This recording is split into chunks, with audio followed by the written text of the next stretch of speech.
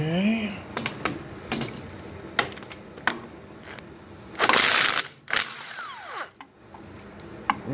Lost the lock washer.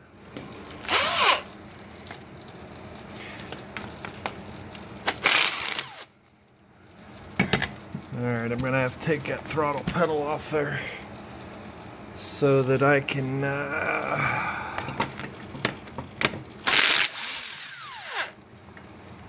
get in there. Oh, that worked out well.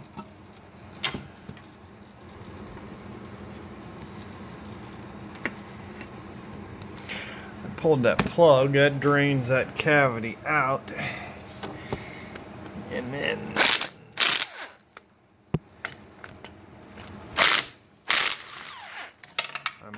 whip always never fails in the bucket.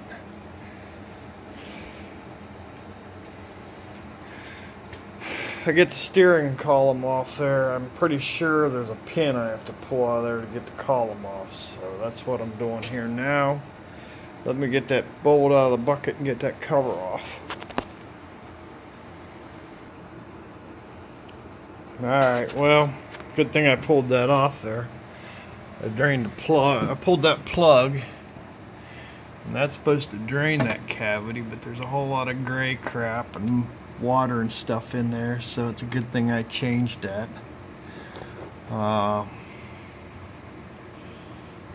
Yeah, I need to pull this pin out of here. Take that bolt and pull that pin out and get the steering column off of it.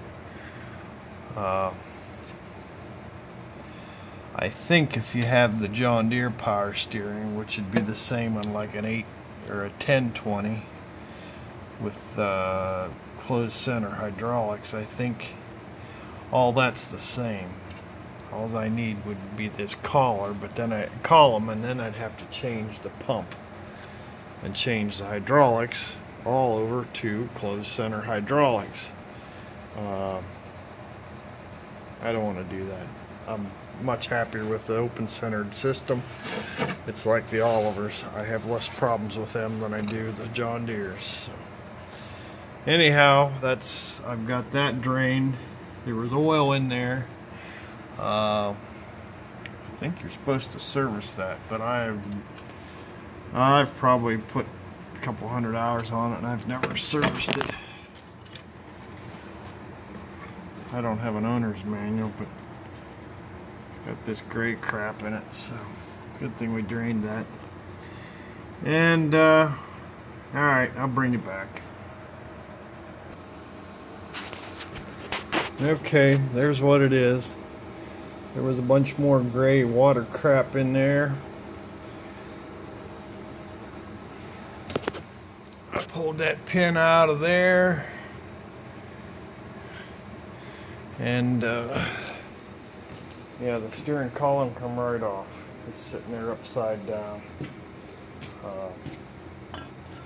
That's just a ball screw. Runs that piece up and down. There's a heavy thrust bearing in that end of it. The ball screw runs that piece in and out, which pushes on that shaft. It's hard to steer unless you're moving. So anyhow, I'm glad I got that tore apart. I'm going to clean some of that gray brain matter out of there. I'm sure it's just water, but this tractor did spend a lot of time sitting outside. It was one of them. It's just a tractor things. And the people that had it before, it was on a horse farm. They used it for brush hogging, and it's set outside, so yeah, I don't know how many more pieces here we'll make, but if I get any more, I'll bring you back. Okay, I got a piece of 3/8 inch plate in there, and I don't think I'm going to use that. It's just like a 1/4 of an inch too long. I got my steering valve in there, and I think I'm going to see if I can get a longer column, because I want that to be up there. This column was 3 or 4 inches above the dash, so it needs to needs to come up to about here, and then the steering wheel obviously is up in here. So, but that's basically what I'm going to do.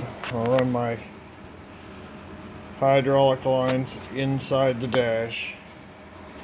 The pressure line, I think I'm going to put the flow control under the running boards.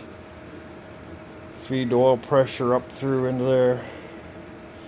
The return line will have to go back into the suction of the pump. And the two steering lines will go out the other side.